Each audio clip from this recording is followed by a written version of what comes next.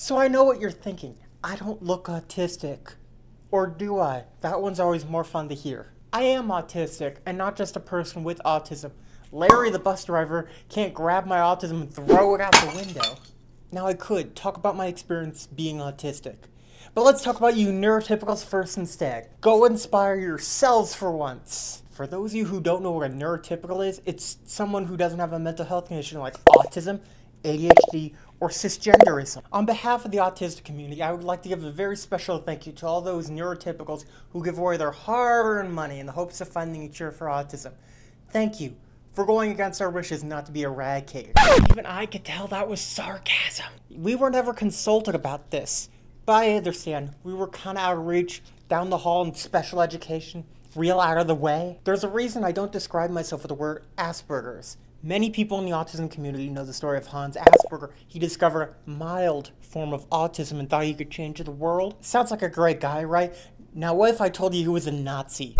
What gave it away? He was a German scientist in the 1940s. He fundraised for the Nazis and signed death warrants on children. On children! Hans Asperger was a psychopath.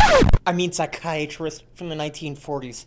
Who was studying why young white boys weren't engaging in Nazi activities. What about the girls? Who cares? There's work from all these women 20 years prior in Russia. I'll just steal it. As Sigmund Freud once said, every great psychiatrist has a cigar. Does this story sound familiar? Oh, Aspies, with your mind so bright, won't you gag our Nazis tonight? And how the neurotypicals love them as they shout out with glee. Aspies, you'll go down in history. So what's the moral of the story? You shouldn't judge the inherent quality of a human being based on what they provide to the majority of society. And also the fact that diagnostic criteria is still today based on young white boys in Nazi Germany. If you enjoyed this video, please give it a like and consider subscribing. I have another video where I talk about my childhood as an autistic person.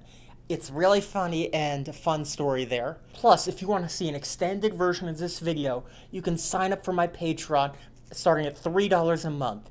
It helps support this channel and keeps me going because, you know, this stuff is really expensive to make. Thank you so much. Goodbye.